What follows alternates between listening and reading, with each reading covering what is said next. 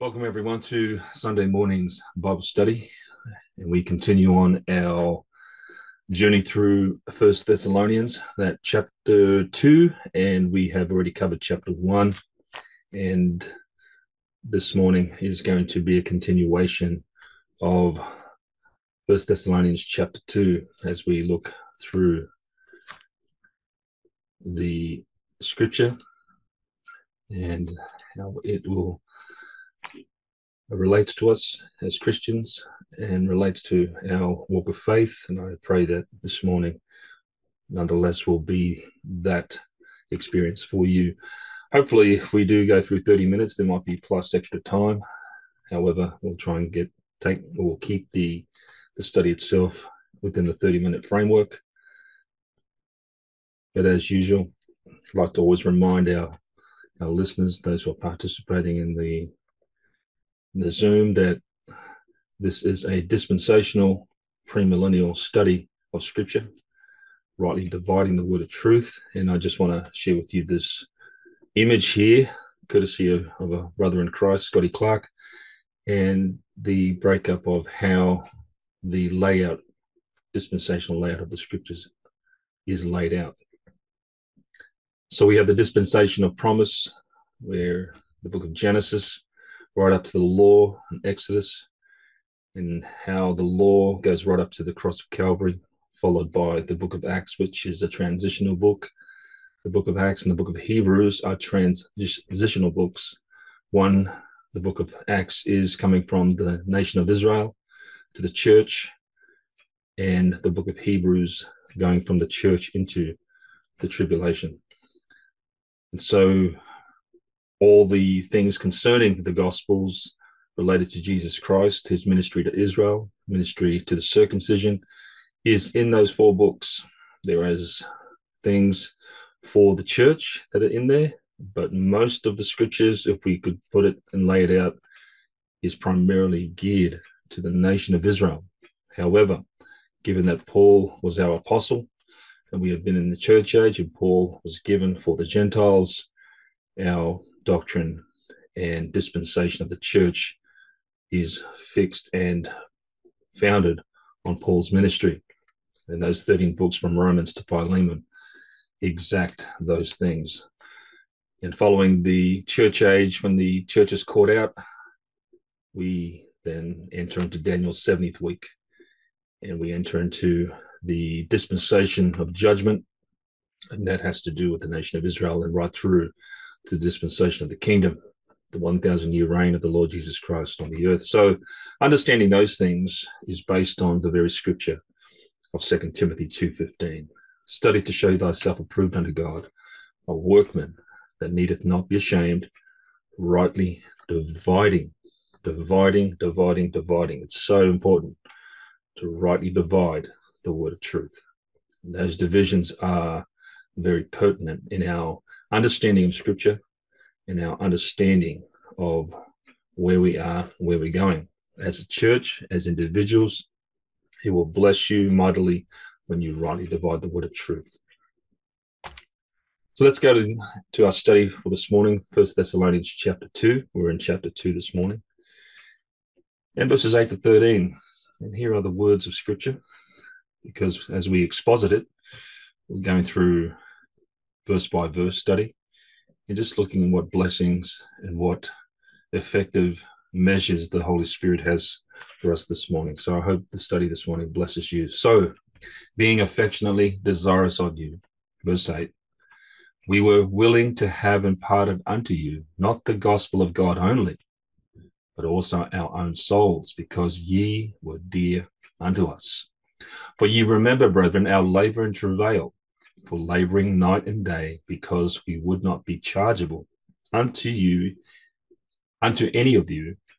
We preached unto you the gospel of God. Ye are witnesses, and God also, how wholly and justly and unblameably we behaved ourselves among you that believe. Verse 11, as you know how we exhorted and comforted and charged every one of you as a father doth his children, that you would walk worthy of God, who hath called you unto his kingdom and glory. Last verse for this morning. For this cause also thank we God without ceasing, because when ye received the word of God which ye heard of us, ye received it not as the word of men, but as it is in truth, comma, the word of God, which effectually worketh also in you that believe. And so let's begin our study as we exposit this and look at some of the scriptures that are very relevant for us today. Paul the Apostle, verse 8, so being affectionately desirous of you, we were willing to have imparted unto you, not the gospel of God only, but also our own souls, because ye were dear unto us. So we have the gospel of God being preached. It's interesting that the gospel is or has many titles. The very gospel that Paul preaches has various titles. And yet there's another important element here. Because ye were dear unto us, the church of God, the body of Christ, was very dear to Paul. Paul's love for the church was deep and profound, given his apostleship and calling, which came by revelation of Jesus Christ. Galatians chapter 1, you can read it there. His heart and love for the church, the body of Christ, is demonstrated in his letter while in Ephesus, Acts chapter 20. The church of Ephesus was a strong church in doctrine. It shunned false doctrine and worked to extend the gospel of Christ. Paul's work in positioning the church of God came with stern warnings, rebuke, and appeal. And so what you're seeing in the church of Ephesus, that desire and profound love for the church that Paul had, it's the same message he's giving to the church there in the Thessalonians, the church in Thessalonica. So going back to the gospel of God and the titles, the same gospel Paul has, it's interesting because you can have a look at this, and this is Acts chapter 20. We're going to just quickly look at Paul's passion and Paul's love for the church. Acts chapter 20. But none of these things move me, neither count I my life dear unto myself. That's self-explanatory. So that I might finish my course with joy in the ministry which I have received of the Lord Jesus to testify the gospel of the grace of God. So here we have in Thessalonians the gospel of God. Paul calls his gospel, given to him, Galatians chapter 1, the gospel of the grace of God. It's interesting. I'll just quickly divert from here because the different titles that go with Paul's gospel. The Pauline gospel of the grace of God has many titles, but the one gospel for this age, by which all are saved. What are the names of these titles for the one gospel? Well, you have already the first, well, actually there's two, the gospel of God and the gospel of the grace of God. But in Romans chapter 1, verse 1, 9 and 16, you've got Paul, a servant of Jesus Christ, called to be an apostle, separated unto the gospel of God. There's one. For God, verse 9, is my witness, whom I serve with my spirit in the gospel of his Son. There's another title, that without ceasing I make mention of you always in my prayers. Verse 16 of Romans 1, for I am not ashamed of the gospel of Christ. There's another title, for it is the power of God unto salvation to everyone that believeth, to the Jew first, and also to the Greek. And that title, or those titles, a series of titles, is the same title for the one gospel that Paul preaches, and it's the gospel that we all have been saved by, every born-again Christian in the church age. Your gospel is not John chapter 3, 16, neither is it in Acts chapter 2. The gospel that you're saved by, if you are saved, is 1 Corinthians 15, 3 to 4, the whole operation of the gospel, which I delivered unto you first of all, that which I also received, how that Christ died for our sins, according to the scriptures, that he was buried, and that he rose again the third day, according to the scriptures. That's the gospel for today. That's the gospel that saves us for today. And so the very love that Paul has for the church, he's preaching the gospel, but every single member of the body of Christ is dear unto Paul. Verse 27 of Acts chapter 24, I have not shunned to declare unto you all the counsel of God. Paul wished to impart to the church all the counsel of God, because it's the kingdom of God. It was his ministry to the church. Take heed. Verse 28, here's the warning, stern warning that Paul gives to the church. Take heed, therefore, unto yourselves and to all the flock, over which the Holy Ghost hath made you overseers, to feed the church of God, which he hath purchased with his own blood. There's the obligation, and there's your duty for every Christian, is to take heed to yourselves and to all the flock over which the Holy Ghost hath made you overseers, to feed the church of God, which he hath purchased with his own blood. And that's the cost that God laid down for the church. For I know this, and speaking while he was in Ephesus, that after my departing shall grievous wolves enter in among you, not sparing the flock. Also of yourselves shall men arise speaking perverse things, to draw away disciples after them. So there's the warning given by the apostle to the church before his departure. And it's the same warning, same passion and love for the church of those who are in Thessalonica. And it's the same warning and love that Paul has for the church.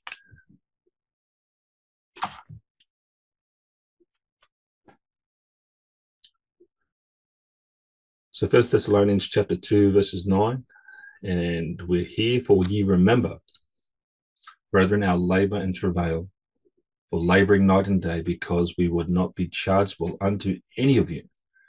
We preached unto you the gospel of God. And so we've got this again. Paul is ensuring to the brethren, to the believers in Thessalonica, to the church in Thessalonica, he's ensuring to them that we are accountable to you. We have given evidence of our accountability to you. We haven't come to you with any fraudulent ways. And Paul is pleading with the church that all these things had to do with our labor of love, our patience of hope, and the gospel that was being preached to the Thessalonians. In 1 Thessalonians chapter 1, verses 3, it says here, remembering without ceasing your work of faith, labor of love, patience of hope in our Lord Jesus Christ, in the sight of God our Father. And that's the work of a Christian. They're the three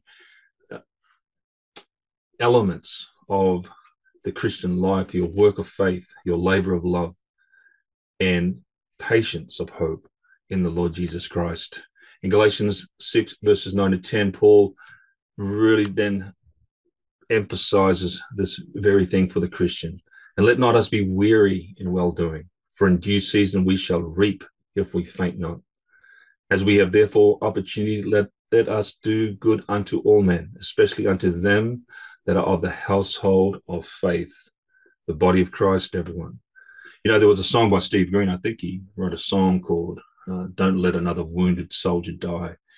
And if there is ever a counsel or a command for us in the body of Christ today, particularly as we look in the body of Christ in the church today, how apostasy is becoming rampant and just the love is waxing cold amongst the brethren, we need to be part of that church of Philadelphia, the church of brotherly love, the church of forgiveness, where we are really replicating through the work of the Holy Spirit the love of Jesus Christ for each other in the body of Christ in the church, forgiving one another, bearing one another's burdens. This is the very work of the church, and I think it's really echoes in those words of Jesus Christ, by this shall you know, or shall they know, that ye are my disciples, by your what? Love one another. So here Paul begins this very work with the Thessalonians. Thessalonians chapter 2, verses 10 to 12, verse 10. There should be 10 to 13, 8 to 13, sorry about the text there. Verse 10, ye are witnesses, and God also, how holy and justly and unblameably we behaved ourselves among you that believe. Again, there's that re-emphasis of how Paul and Silas and those that were there, the apostles and his co-workers, how they did not come to the church with fraudulent means or deceptive means to try and con or try and do in the believers. They came in justly, unblameably. They lived holily to be an example for the church among you that believe. And notice that there is no works there, it's you that believe. And that's the absolute characteristic hallmark of the church age. Believe. Believe, because we are saved by grace through faith. It's not of works, not of works, not of works. The emphasis in this church age is believe. In verse 11, as you know how exhorted and comforted and charged every one of you, as a father doth his children. That was Paul's position.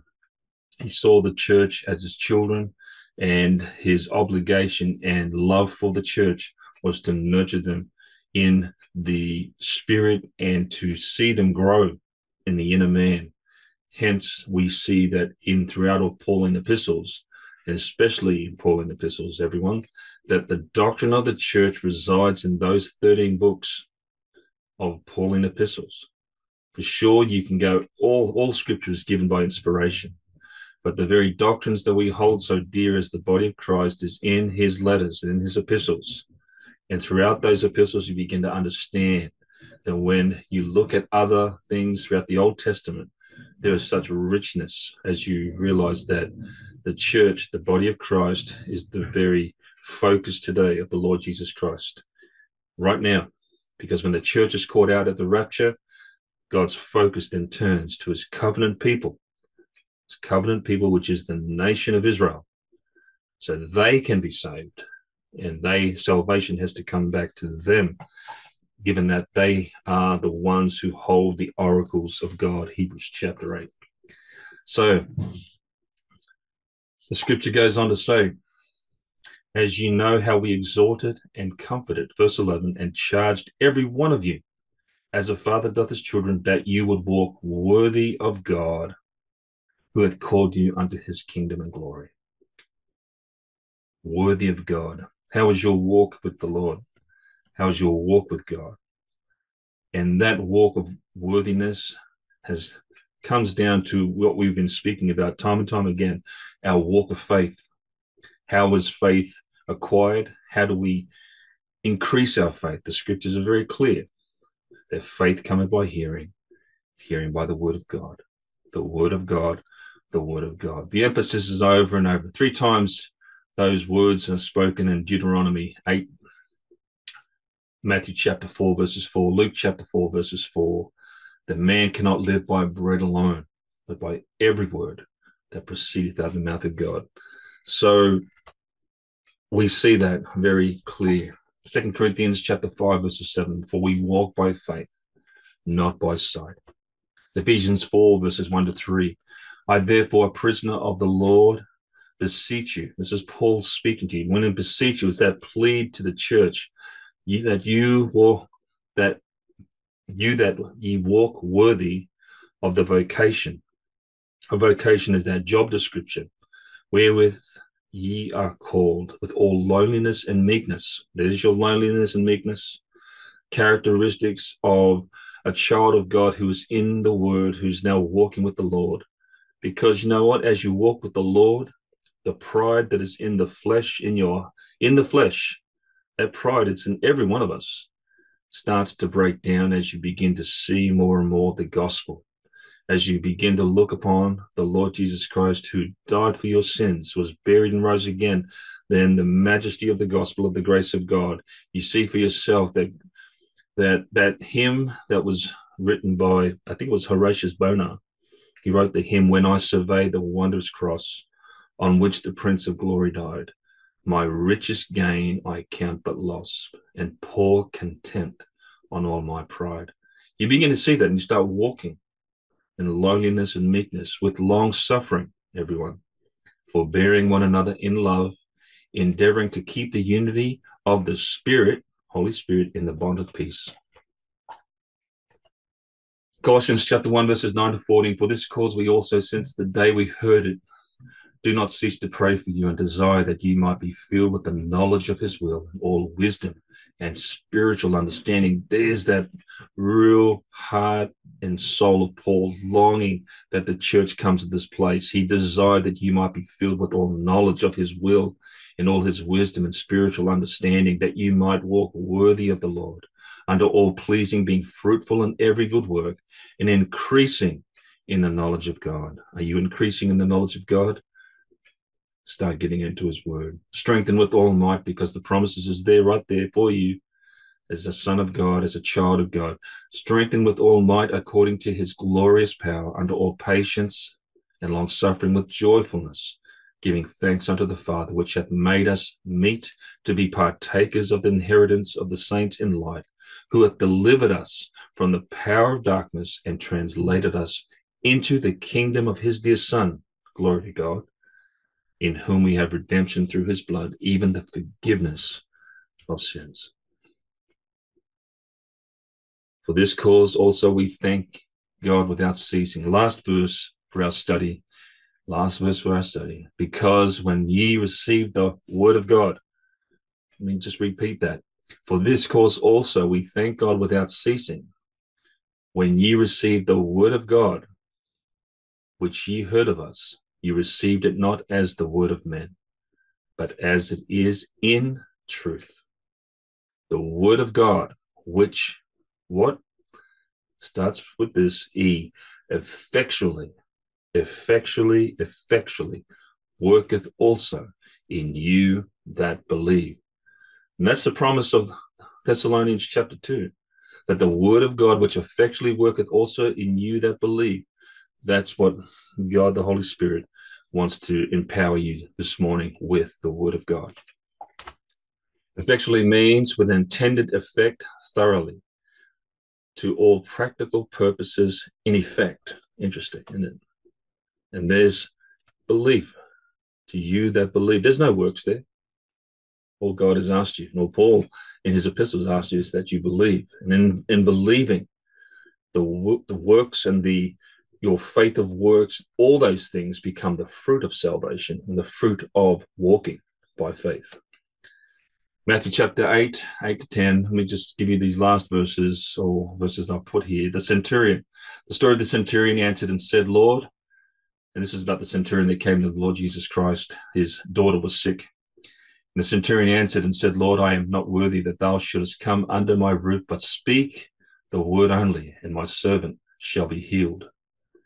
For I am a man under authority, having soldiers under me. I say to this man, go, and he goeth, and to another, come, and he cometh, and to my servant, do this, and he does it. And when Jesus heard it, he marveled and said to them that followed, Verily, I say unto you, I have not found so great faith, no, not in Israel. Speak the word only. Psalm 25, verses 9, the meek will he guide in the judgment, the meek will he teach his way. And Isaiah 66, verses 2, for all those things hath mine hand made, and all those things have been, saith the Lord. And here I've got in highlighted, but to this man will I look, even to him that is poor and of a contrite spirit, and trembleth at my word. Trembleth at my word. And that concludes our Sunday morning Bible study, everyone. I hope that scripture and those scriptures have given you some food for thought and some comfort for the day. And I just hope that your Sunday is a blessing to you, to God's glory. And I hope to catch up with you next Sunday as we continue our journey through 1 Thessalonians. Till then, God bless you and good day.